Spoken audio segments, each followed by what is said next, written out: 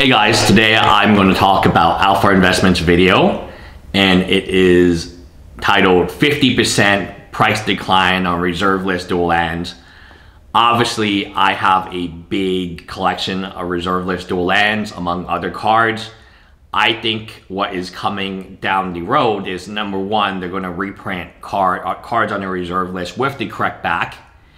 That way, you know, if the main argument is, oh, these are proxies, well, okay, what if we put the right back on them? Who could possibly say they're proxies at that point, right? I mean, they would not be proxies at that point. They would be legally playable cards for all purposes. And Commander, whoever the showdown guy, he can't do shit about that with the correct back. The reason that he's saying that it's not allowable in Commander is because it doesn't have the correct back. All right, fix that problem, done. It actually probably costs less money because there's a brown back versus a black back. I assume it slightly saves a little bit money in ink. If you know ink, black ink is probably the most expensive of all inks, right? So back to the video and what I had the highest buy list for anybody online, because what I would do is I would ask you to go find a buy list for your cards. You could find multiple buy lists. So if this card was the highest at Card Kingdom, but was kind of low at Channel Fireball, and the other card was really high in Channel Fireball, but low at Card Kingdom, hey, you're still good to go. You just send me, I've had people send me 5 different buy lists, and I've honored them all. You know, and it's one package with 5 different buy lists. I check, done, boom, paid out. Now, the other thing that is very interesting is I give a 5 to 10% bonus on your cards. And many times I will split shipping with you, you know, for the bigger purchases. I buy quantities that these other stores do not buy. Okay, so let's say the quantity limit on Dave and Adam is 4. You have 40. I will still make a reasonable offer on all 40 of your cards, or 40 of your boxes, and that's how I get these collections. You can talk to anybody. I've been very fair on my prices. I've been overly fair. I've paid above the buy list for almost every single transaction. If there's damage or conditions, you guys know I'm very flexible with it. Once I have the cards in hand, I'm not going to pinch you. I'm not going to penny pinch you. The deal will get done, and it'll get done in a way that you feel good about it. Because I wanted to do more deals with you in the future. I'm not buying any more Magic cards. My buy list is done. Does that mean I'm stopped buying Magic cards in general? No. And the reason being is I signed a distribution contract. And part of that contract was I can't just buy Pokemon cards. That was a new clause they added, probably due to the Pokemon boon, I assume, where everyone was trying to buy Pokemon cards and nobody wanted to buy Magic cards. So if you had a contract and you had to spend a minimum of $5,000 a month, well, during 2 years ago, all you would ask for is for Pokemon. Nobody would ask for Magic because Magic is sitting on the shelves, right? And Pokemon, people are stabbing each other to death in the parking lot. So it makes sense, but they did hide it, and it kind of looked like the same contract. I assumed it was the same contract. I should have asked. Of course, being a lawyer myself, I have no, you know, there's nothing I can say except, yeah, I signed the contract, and I will.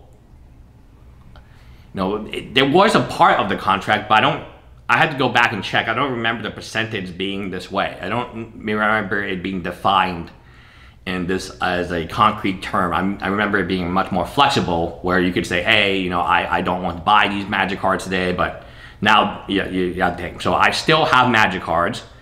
I get them at 40% off MSRP, which is still not a good deal when you compare it to Amazon Prime.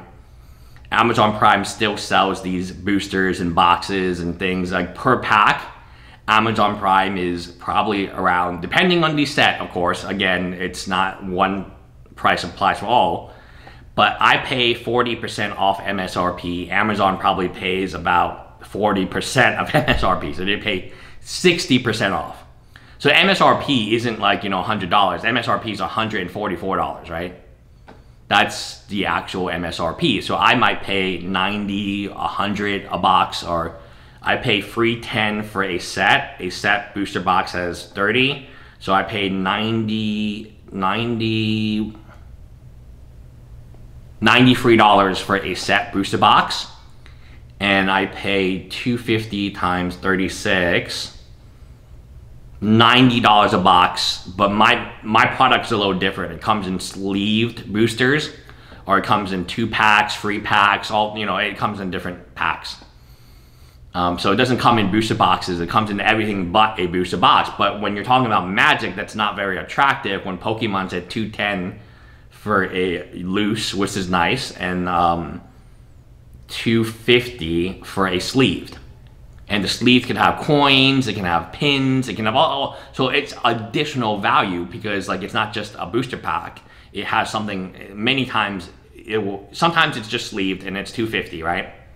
But many times it comes with like free promo cards and a coin, and those things sell like hotcakes, man. Those things actually get value. I have like a Charmander version of that, and it's like very expensive. I was like, oh, so I buy that for $250. I can sell it for $12.99. Like, I'm not joking. So there are, so it evens out, but the Pokemon margins are just, even in a down economy, Pokemon's the way to go.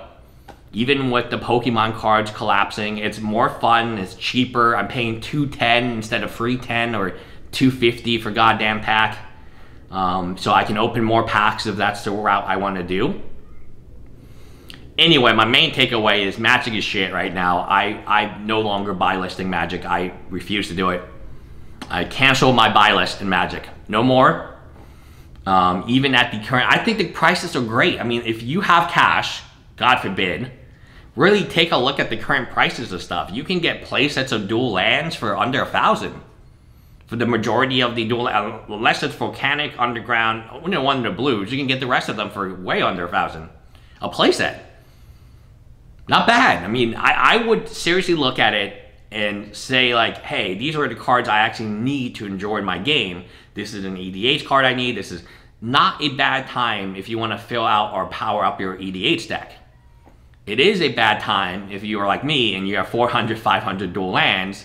At some point in time, I don't want to buy anymore, and that point in time is today. Anyway, bye guys.